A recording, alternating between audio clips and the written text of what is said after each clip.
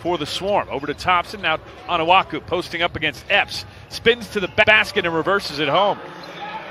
This is game number 3. They'll play tomorrow night against the Rio Grande Valley Vipers. How about that double pump finish from Sam Thompson underneath in the opening half from the Findlay Toyota Center. John Dawson dribbling against Dixon. Finds Onuaku, spins on Epps, and an easy deuce for the big fella.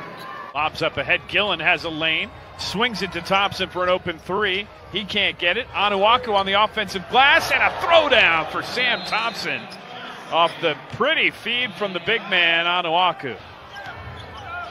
Now he gets it just as he crosses the timeline. Thought about the pull-up jumper. Instead, spins on Studeville. The fadeaway is good.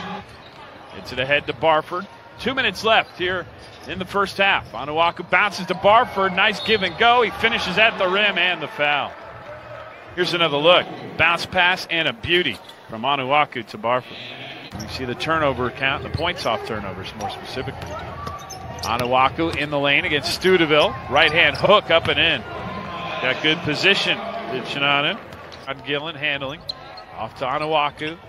They run a lot of offense through the big man, and that's why. He can find a cutter like Thompson for the easy deuce. And Tyler Nelson with his second 3 of the night. He's got 8 off the bench. Dixon tries to answer, takes it straight to the rim, poked away by Latin and out of bounds.